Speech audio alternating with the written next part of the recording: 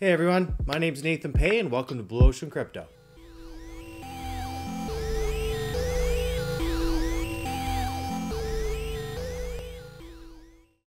If you missed our introduction to bombcrypto, be sure to click the link appearing on screen now in order to get a quick rundown of the game. I'm so stoked for today's video because we're going to be setting up a new account in bombcrypto. If you want to follow along, you'll find the official links down in the description below, and be sure to leave us some comments on what heroes you receive.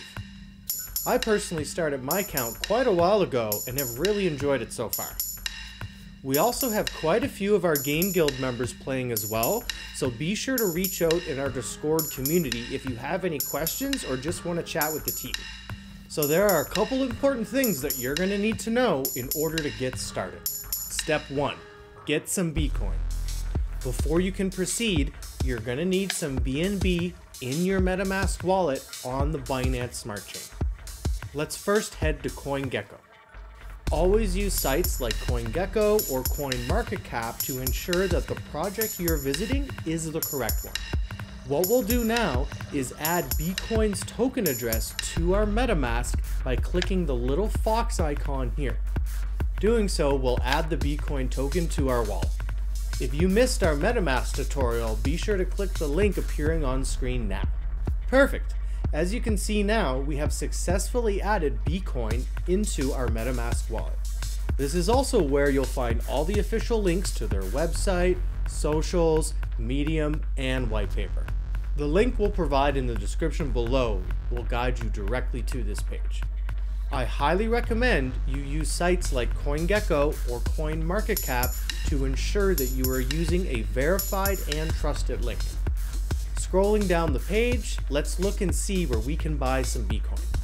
There are a number of exchanges that we can use, and although LBank has the most volume, I'll be using PancakeSwap.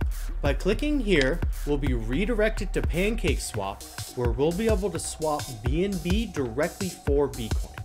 After we have read this and checked off that we understand, we can proceed. Now, we're swapping BNB for Bitcoin, not the other way around, so we'll need to switch these. Perfect. Now make sure you don't swap all your BNB because you're going to need some for transaction fees. So, we're probably going to do 0.0837, which will leave us 0.01 BNB to cover those transaction fees. Wow, that's actually going to give us quite a bit of Bitcoin. We should probably have a little bit more BNB in the wallet just to be safe for those transaction fees. So I'm actually going to switch it to 0.07 just to be safe. Whoops, looks like I haven't connected my wallet yet. Let's do that. Now that we have, you can see our wallet's balance here. Click the swap button, and before confirming, make sure all the details are in order and you have enough BNB to cover the transaction fee. If this is your first time on PancakeSwap, there may be some additional prompts that you need to confirm, but make sure you read them carefully before proceeding. After we confirm the swap, there'll be a prompt that comes up in MetaMask, and just like I mentioned, make sure to read that. As you can see here, we have the transaction details, the estimated gas fee, and total cost. It's always a good idea to carry some BNB to cover the gas fees that you'll encounter playing the game. Everything is in order, so let's confirm the swap. Okay, transaction pending. Let's give this a moment, and done. Open up MetaMask and confirm in our assets that we have the Bitcoin in our wallet. Look at that, a whole bunch of Bitcoin in our MetaMask wallet. Sweet. Step 2, log in. Again, we can find the official link on CoinGecko or CoinMarketCap, but since we have it open on another tab, we'll just hop over. I can't say this enough. Always read the terms of service. This is even more important in Web3. I have read it, so pushing right along, let's connect our MetaMask wallet through the MetaMask connection option. Approve the connection in your MetaMask wallet and sign the signature request. Now it's going to let us into the game. Sometimes it can take a moment to load or stall while loading. Don't panic, just refresh or reconnect. So now that we're in the game, you can see that we have 346 Bitcoin. which matches what we have here in our wallet. Now, before we can actually play the game, we're going to have to get some heroes. Step 3, get some heroes. So, we'll need heroes to play the various game modes. To buy heroes, click the knight icon in the bottom right, then buy. As you can see here, we can purchase one hero for 10 Bitcoin or 5 Censpark. Since we have Bitcoin in our wallet, that's the route we'll be taking.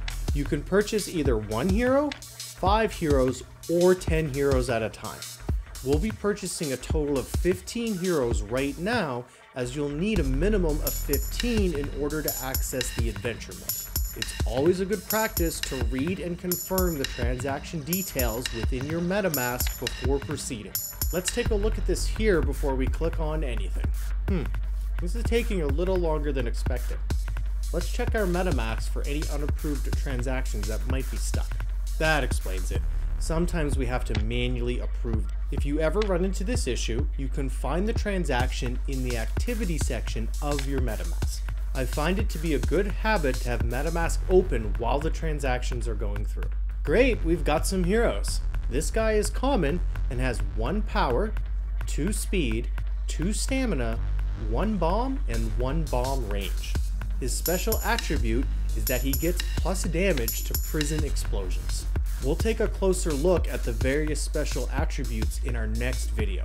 For now, stats, special attributes, character design, and NFT rarity are random. So fingers crossed we get some heroes with great stats. Oh, that's really lucky that we got a super rare. As you can see, the stats are quite a bit better, and this hero has 3 special attributes. That's great to see. And away they go. You can see how they're going to start mining. Remember how I told you you want a minimum of 15 heroes to start with? That's because it'll unlock this adventure mode. So let's grab some more. By accessing the chest, we can see our inventory of heroes at a glance. Next to the chest is the shop. Let's click on it and get some more heroes, and we'll be getting 5 for 50 Bitcoin. Looks like the same issue as before too. No worries, this is why we have our MetaMask open. Let's just approve the transaction manually. Boom, 5 more heroes. Let's go. These stats are pretty good for commons, but no more super rares. That's just the way it goes. But now that we have our 15 heroes, we can access the adventure mode. From time to time, your heroes will find a key while mining in Treasure Hunt.